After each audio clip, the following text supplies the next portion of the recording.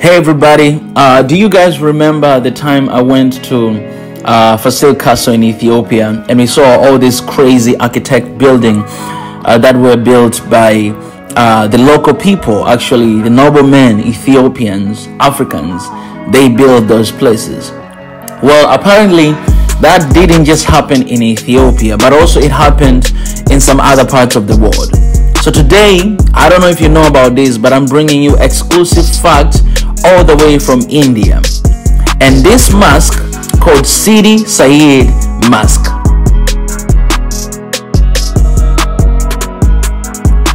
The Mosque of Sidi Said was built in this 1572 AD by an Abyssinian known as Sidi Said.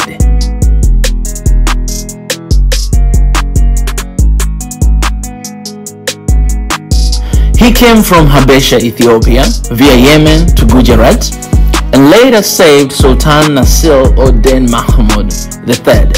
He was known as a nobleman who helped the poor and had a large collection of books.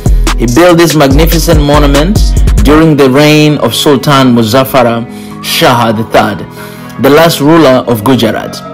The mosque is renowned worldwide for its delicately carved and artistic stone screen, decorated with intertwined trees, foliage, and a palm motif.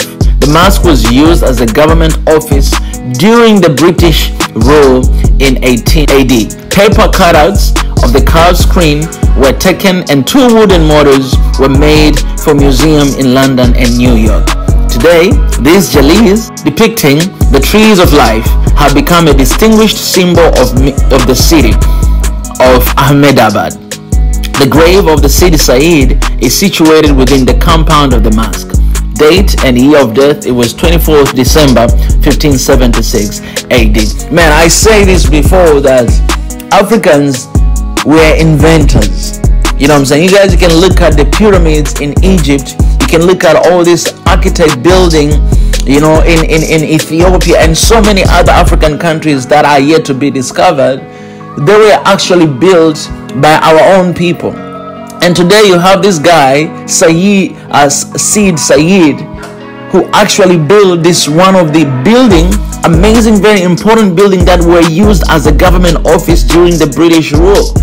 Like when the British, they went to India to colonize that place, they were using this building that were built by an African as an office. As an office by an African man. I don't know what you guys will feel today, but there's a significant history about this continent and about our people that are not yet discovered. Some of them like this we see, we read them, they're written, but there's a lot of them that we have no idea of because they were not even written or they were erased from the history. Africa, when you say that Africa is so rich, it's not just about the resources, but it's about the people, mentality, and all these crazy, amazing people, our ancestors who were here before us long time ago, who did everything that we see today, but all of the credits they went to colonizers because after they came, they turned everything to them. But that's why I always say that it's important to know Africa before colonialism, because there's a lot of great things our people did before that are not yet discovered or we don't even know about. That's why we want to bring back the artifacts of Africa. That's why we want to stand for this continent. That's why we want to stand independent because, man, we can do everything. But for the time being, it seems that we cannot do anything. Man, look at this building. Take a look at this building, man. It was built a long time ago, 1572, guys. 1572. That's a long time ago. That was built by an African. Ethiopian, man. If we want to see a bright future, we need to look at the past. We need to forget the wounds of the past. We need to learn from the mistakes, and we need to be motivated by the act of our ancestors that have done in the past. These guys, they did great things, and also some of them, they did bad things. Today we are where we are. We can't move forward because we don't know the past.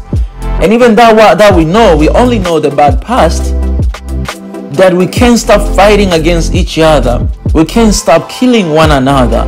We can't stop taking our brother's life down simply because of something that happened in the past. But what about good things that happened in the past? We can't see the bright future for Africa if we don't look over past. The good memory is good like this. They encourage us that we should keep moving forward. We should keep pushing. We should keep, praying for this continent. We should keep working. If Said built this mosque in 1572 and you see how beautiful it is, what about today? That means we can do more than what they've done in the past. We have that ability. We have that in our guts. Don't let anybody tell you otherwise. Don't let the colonization of the past stop you from moving forward and making something iconic that will stay for thousands of years. Don't do that. Don't look down on yourself. Don't look down on your people. Don't speak bad for yourself. Don't speak bad for others.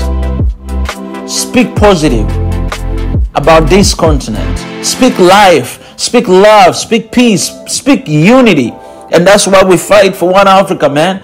These are people who represented us. Today we are proud to stand strong because of the work that they've done 1,000 years ago, man. 1,000 years ago, 1572. Look at which year we are right now. It's thousands of years ago they've done these Africans. What are we doing today so that our kids and future generation will talk about us for the next 1,000 years if we're going to have that? These guys have done their past in 1,000 years ago. What are we doing right now to leave a legacy for 1,000 years to come? 1,000 years of Africa. Are they going to talk about us killing each other? The only thing that they're going to be talking about is us weeping, killing, slaying one another. Or they're going to talk about the amazing building, the amazing unity, the amazing development that we are making for this continent. What are we doing? You can't develop when you're fighting. You can't build your country if you're fighting all the time. You cannot.